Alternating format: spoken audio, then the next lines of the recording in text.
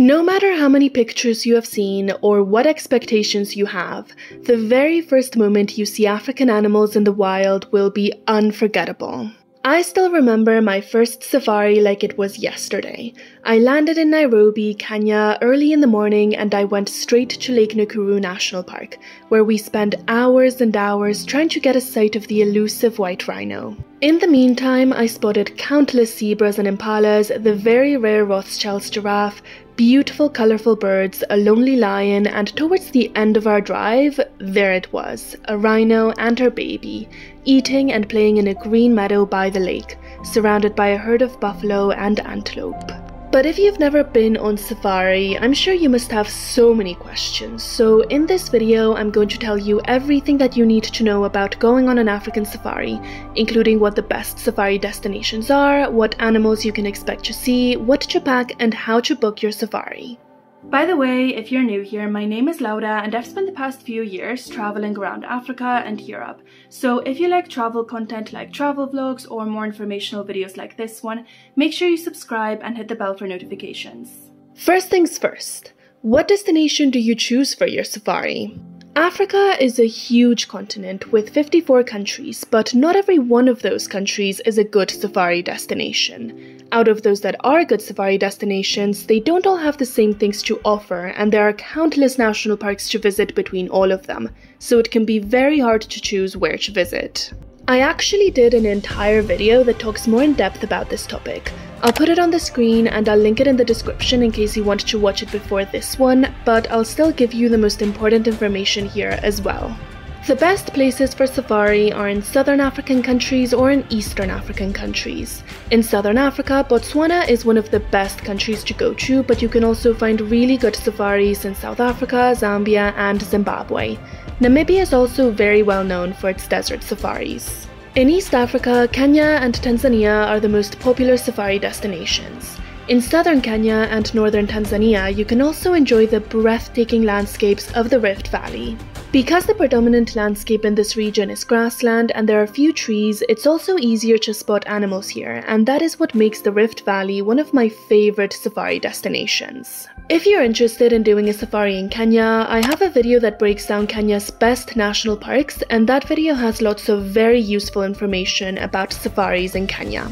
You can also do safaris in southern Tanzania, which are also great, and Uganda is the country that, in my opinion, offers the most variety when it comes to safari and wildlife tourism, so it's also a great destination for first-time safari goers.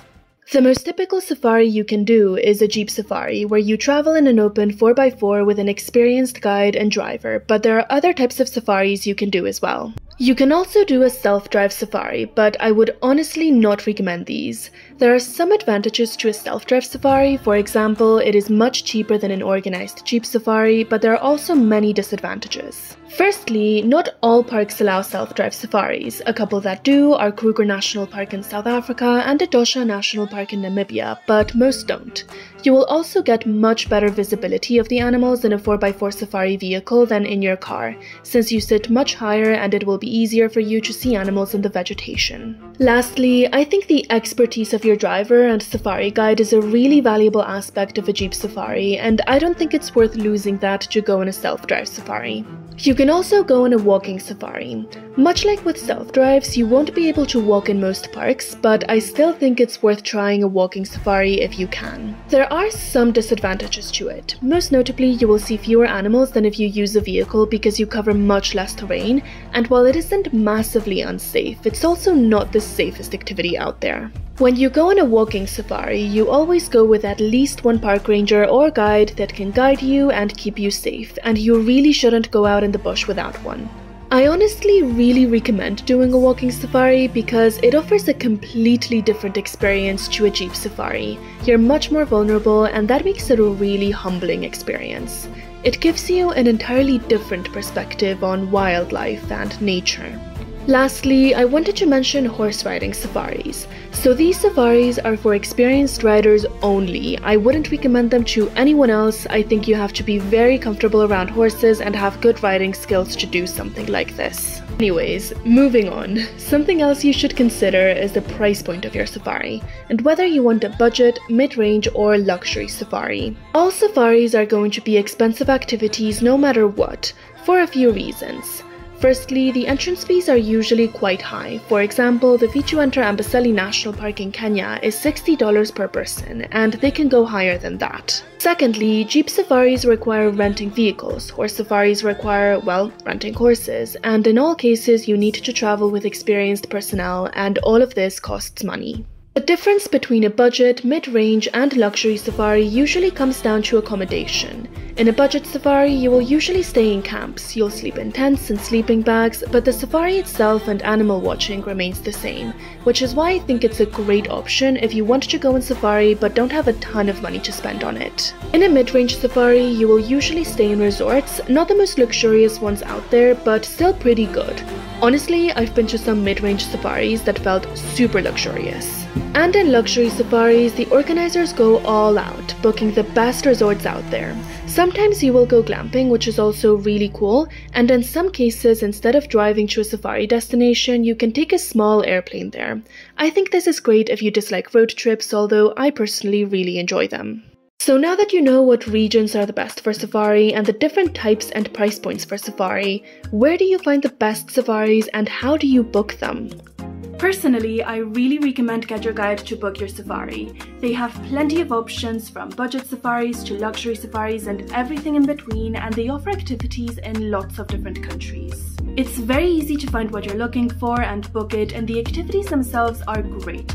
But there's another reason why I personally use Get Your Guide and really recommend it, and that's that most of its activities come with a 24-hour free cancellation policy, meaning that you can cancel your activity up until 24 hours before it starts and get a full refund. And I mean, this is great, but it's particularly great for safaris where you're spending a lot of money, so it's really good to know that if anything happens to your trip, at least you're getting that money back. So I thought I'd show you some Get Your Guide safaris just so you know what's on offer, and honestly, I am dying to book all of these. This one is honestly amazing because it combines the best parks in the Kenyan and Tanzanian Rift Valley. In Tanzania, it includes the Serengeti, Ngorongoro, Tarangire and Lake Manyara, and on the Kenyan side, it includes Lake Nakuru and Naivasha, the Masai Mara, Amboseli and Tsavo, and it finishes it off with a small holiday in Diani Beach, which is one of Kenya's most famous and beautiful beaches. This is the ultimate East Africa safari experience. It doesn't get much better than this. If you want to see the Kenyan and Tanzanian sides separately though, there are also these options. This one includes all of the Tanzanian parks I mentioned earlier, plus a vacation in Zanzibar. I probably wouldn't book this one because I've already been to Zanzibar, but if you haven't, I would really recommend something like this. And this one goes to the Masai Mara, Amboseli, Nakuru and Naivasha in Kenya, which is a very popular itinerary and it's actually very similar to what I did, so I highly recommend it. In Uganda, I found this 10-day comprehensive safari experience which looks awesome. Unfortunately, Uganda tends to be a bit more expensive, but if you really want to go there specifically, this could be a great option. If you want a luxury safari, I found this 10-day Tanzania honeymoon safari and this 14-day Best of Kenya wildlife safari and beach holiday. But if you're on a budget, you've got this option to Lake Nakuru and the Masai Mara, which is much cheaper, and this one to the Masai Mara, Nakuru and Naivasha. And you can find safaris on Get Your Guide which are even cheaper than this. I only used examples in East Africa here, but there are many more safaris all over East and Southern Africa, so I'm sure that you can find the perfect safari for you on Get Your Guide. And the great thing about all of these safaris is that you can cancel them up to 24 hours before your safari starts and get a full refund. I'll leave a link to all of the Get Your Guide activities and safaris in the description down below, and it doesn't cost you anything extra to book through that link, but it does give me a commission, so I would really appreciate it if you could use that link if you do end up choosing to book with Get Your Guide. When it comes to walking safaris, there aren't many parks that allow this, so I thought I'd let you know a few that do so you can go from there in the search for the perfect walking safari for you. In Kenya, walking safaris aren't very common, but you can do them in the Masai Mara, Samburu National Park and Lake Naivasha. In neighboring Tanzania, you can do walking safaris in Ruaha and Tarangire National Parks. In South Africa, you can do them at Kruger National Park and in many of its private reserves, including those at Kruger, Sabi Sands, the Eastern Cape and KwaZulu-Natal. If you're looking for a walking safari with a touch of luxury, then Botswana is the place for you.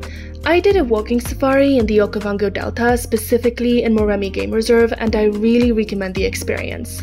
However, Zambia and Zimbabwe are probably the best places for walking safaris. Zambia is actually the birthplace of the walking safari, and you can do this activity in South Luanga National Park. And in Zimbabwe, you can go on walking safaris in Hwange and Manapul's national parks. Lastly, because horse riding safaris are pretty niche, you're unlikely to find these on sites like Get Your Guide, so I'll let you know about a couple of companies that I've been eyeing for the longest time. One of them is Africa Horse Safaris, and their destinations include Kenya, Tanzania, Uganda, Zambia, Zimbabwe, South Africa, Botswana, Eswatini, Namibia, Mozambique, Egypt, and Morocco. There are also some smaller, more local companies that I think have great offerings, such as the Namibia Horse Safari Company, and not really for safari, but the Zanzibar Horse Club has some great rides as well if you like travel and horses.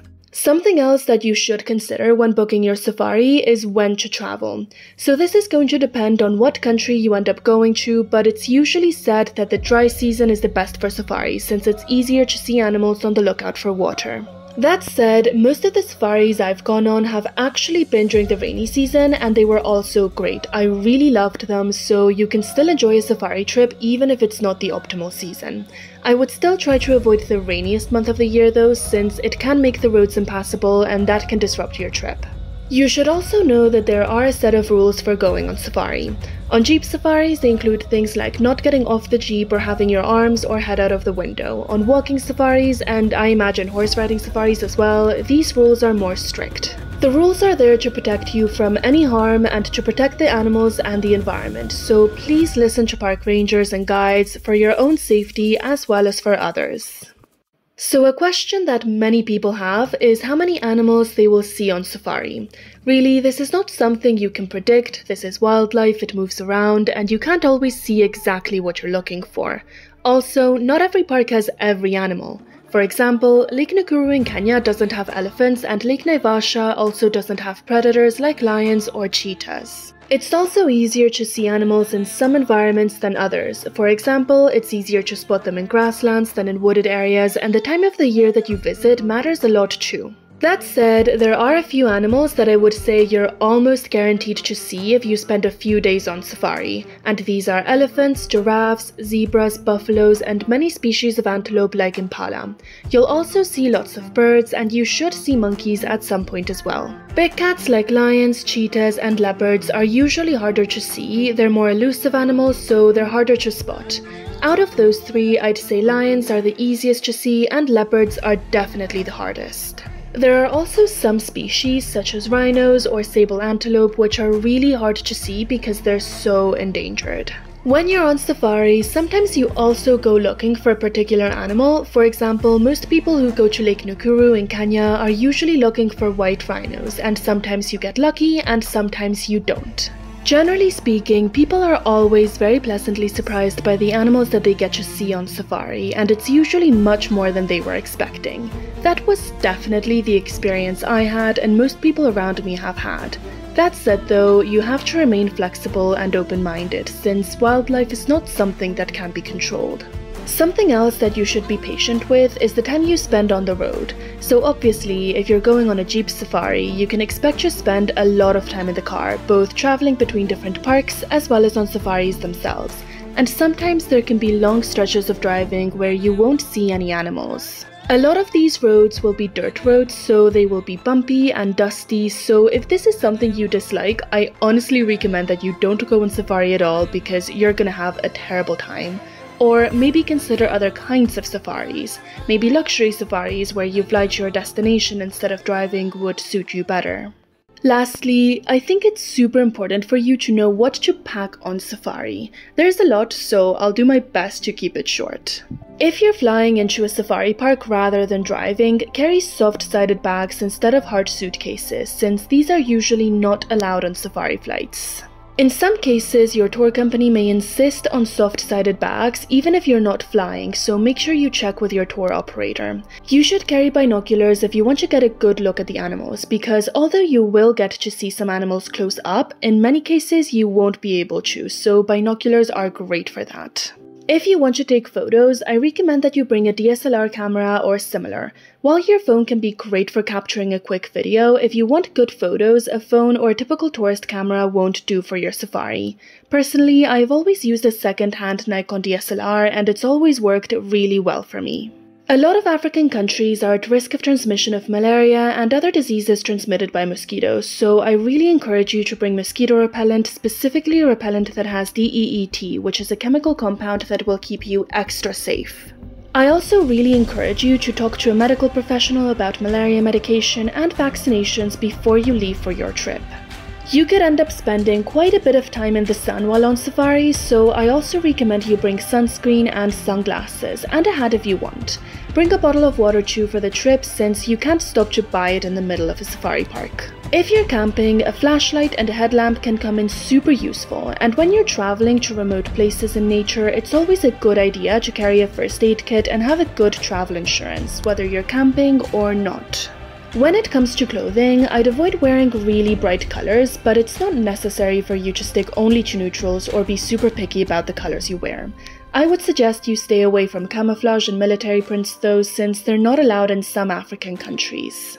I'd also encourage you to pack layers, since it can be hot or quite cold while on safari, especially at night. And of course, if you're traveling in the rainy season, it can rain a lot as well.